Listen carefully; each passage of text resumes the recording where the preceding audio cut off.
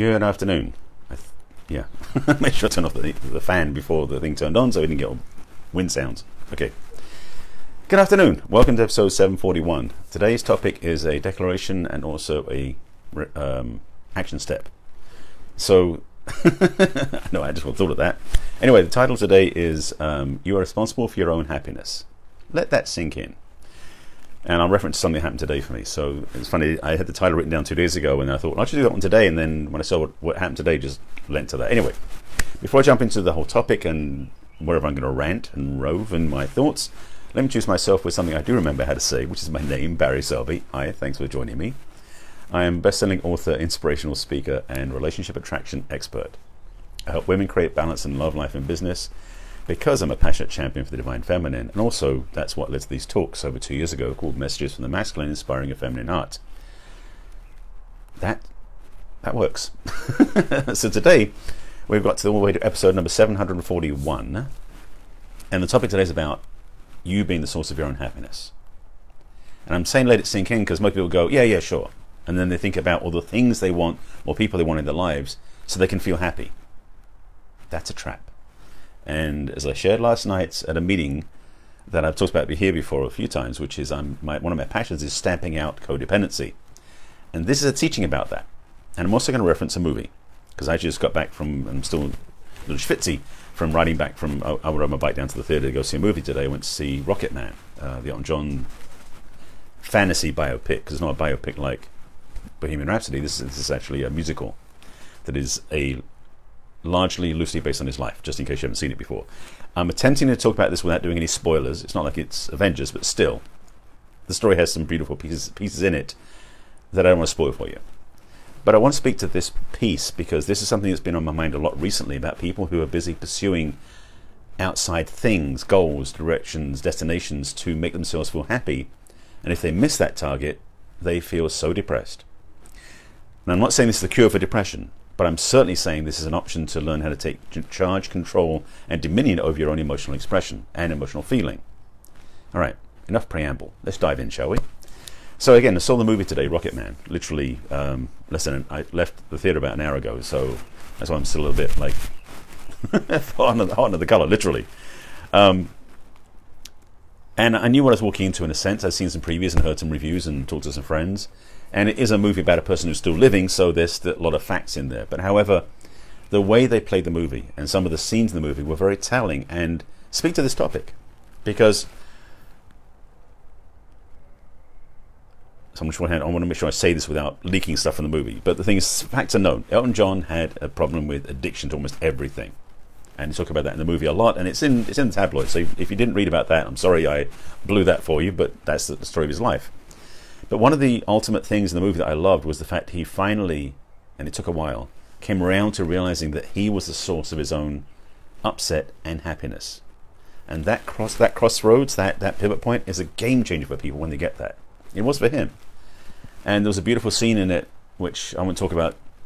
Well, I might talk about it today. We'll see. It was a perfect way of summarizing part of the healing, a big part of the healing journey for him. Because I'm going to frame this how I talk. Okay, again, I don't want to leak too much stuff, but there was such a great scene in the movie, and I was like,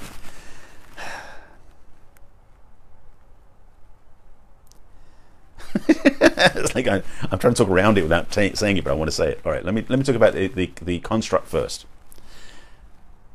For many people, and this is speaking psychologically speaking, not movie speak, even though it portrayed that in the movie. For many of us, we carry wounds from our childhood. Period. Not necessarily consciously, not necessarily in our frontal awareness, because when we're very young, our frontal cortex, our frontal awareness isn't there yet. Hang on. Excuse me. So we imprint with that very, very young.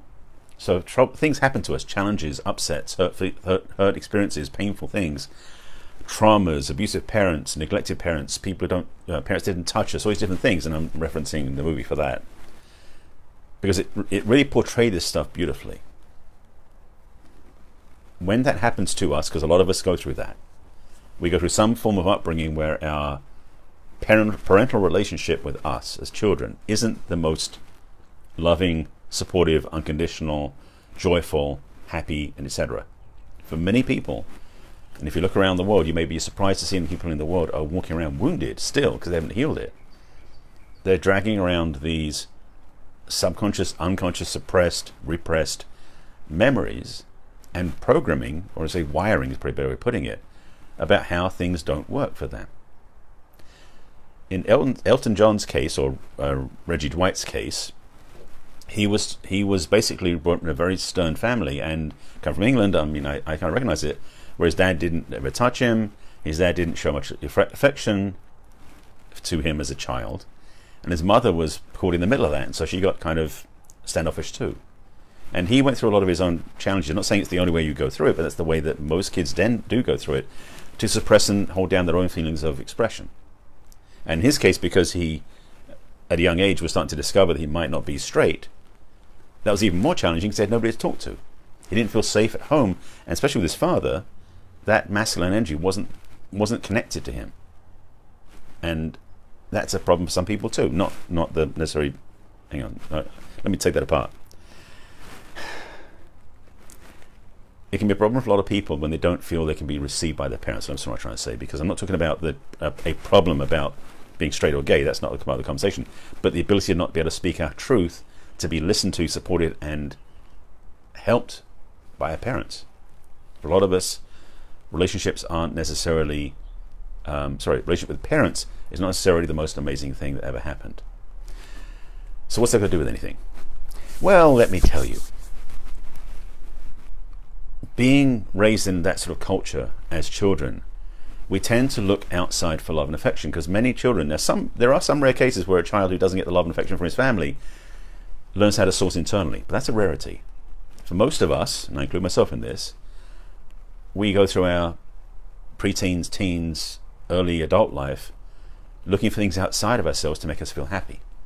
Whether it is substances, whether it's material objects, whether it's people, or something else, we tend to find ourselves externally sourced for love, joy, happiness. And this is challenging, because this is the codependence I'm talking about. My mission is stamping out codependence, as I said. I said it last night, got a quiet chuckle out of people. Because that's the thing, it is codependent. When you are looking to fill yourself up, to feel love, to feel joy, to feel happiness, to feel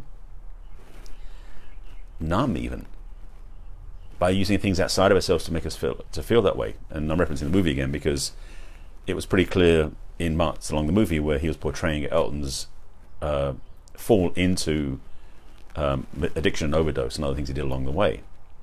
So whether it was alcohol or drugs or sex or whatever it was, and he said it was also shopping, which he still has a problem with, he said, which I think is kind of funny, but it's true, is that those patterns are just there to numb ourselves, to hold ourselves back, to keep ourselves safe within a small box of comfort zone that we think we can only live in.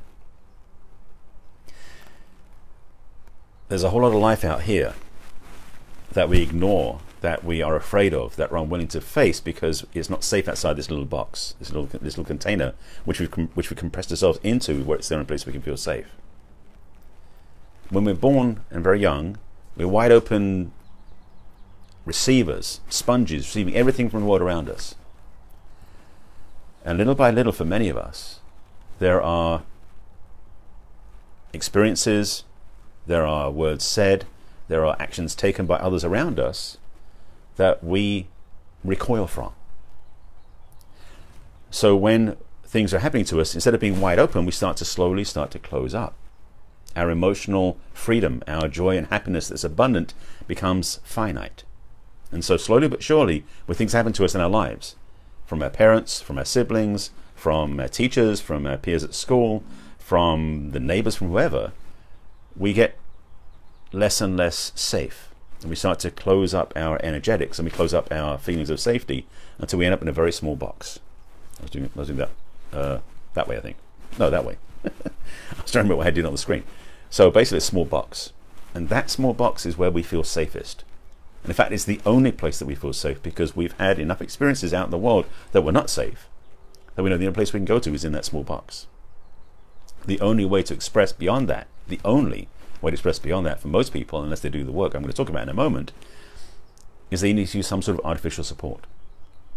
Whether it's somebody they trust, hopefully out there, that can help us expand and grow beyond our safety zone for a temporary period of time, like a relationship, a spouse, or some substance or material like cars, shoes, or drugs or alcohol. All these different things are props to avoid breaking down the walls and coming out into freedom.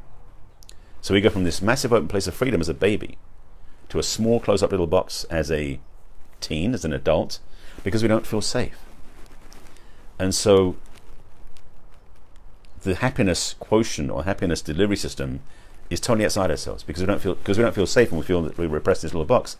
We don't feel happy. We need something else to give us happiness, and that's the trap, because it's not real.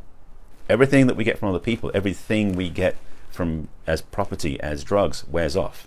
Sorry to burst your bubble, but drugs and alcohol wear off. You have to keep perpetuating them to keep them going. Then they don't work as well. You need to do more of them. Same thing is true if you have an addiction to cars. I have a love of cars, not an addiction, honest. Or shoes, or clothing, or travel, or anything. That addiction is a perpetuation of need to be filled up from outside, which will never be fully filled up, which is why you have to keep increasing the dose, increasing the dose, increasing the dose, until you eventually either have a painful awakening or a painful crash. And this is the challenge we face when we don't learn to love and find happiness within ourselves. So again, in the movie, there were some beautiful scenes tied together with songs, and yes, I was in tears a few times during the movie, that spoke to this point about not being fulfilled from outside and being severely disappointed, upset, angry, hurt, wounded, all these different things. If you've seen the movie, you know what I'm talking about. And there was a scene right at the back end, which was the last sequence, basically, where and through the movie he has a conversation with his younger self. But the closing piece of that was what I believe when I work with my clients, that's one of the things I love to see them do, which is to really make peace with the younger self, to reparent themselves, and to really come back to loving who they are when they were younger, when they first started building that little box, or rather when they first started constricting that little box. Because when you can do that from a caring, conscious, loving, forgiving place, that's when expansion happens. That's when magic happens. That's when the joy and happiness of who you really are bursts forward. To get from here to there, from there to here, I didn't create a very good map for this, but to get from where you feel you're stuck to where you want to get to, that's a piece of work that needs to be done. It doesn't generally happen automatically, and the things it talks about, like externally sourced, aren't going to get you there. The work is really up to you. When I said you're responsible for your own happiness, I mean it from the point of view that you're also responsible for your own love, your own self-support, your own care. It's not somebody else's job.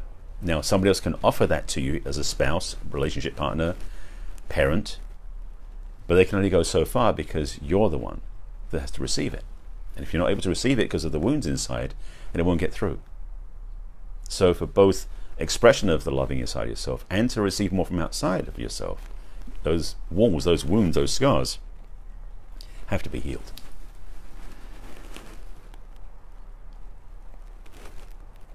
This is a part of my work, yes. It's also part of why I'm so passionate about this topic, because once you learn how to do this, once you learn how to love and heal your younger self, your relationship with your younger self, more importantly, and your relationship with who you are now, once you have that transformational experience, then everything flows more easily.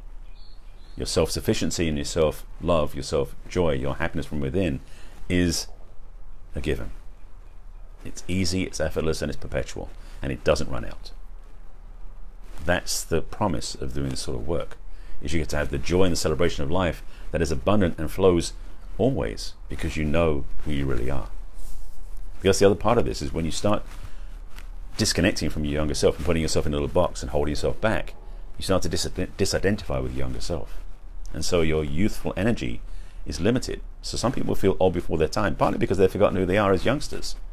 They've cut off their youthful energy. And that's a shame, simply put.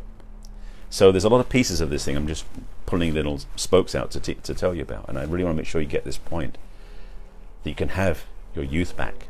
You can have your relationship with your younger self back. You can have your freedom and joy back. You can have your openness and expansiveness and receptivity back.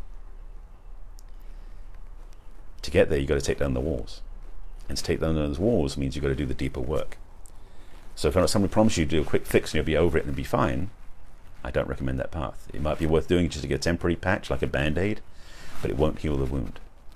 Going deep with somebody who can do this work with you is the only way it's going to work. And I'm being pretty blunt about that. It is part of my work, so I'm letting you know I do this with my clients. I'm not the only one. I'm not the only one that does this. That's why therapists can be very useful when you find one that really knows what they're doing. A coach who has therapeutic skills or psychological skills, like myself, is somebody you can work with as well. Going to work with somebody who can help you go deep, especially when it's one-on-one. In group is great too. I've done many seminars myself. I've taken many workshops. I've taught a few.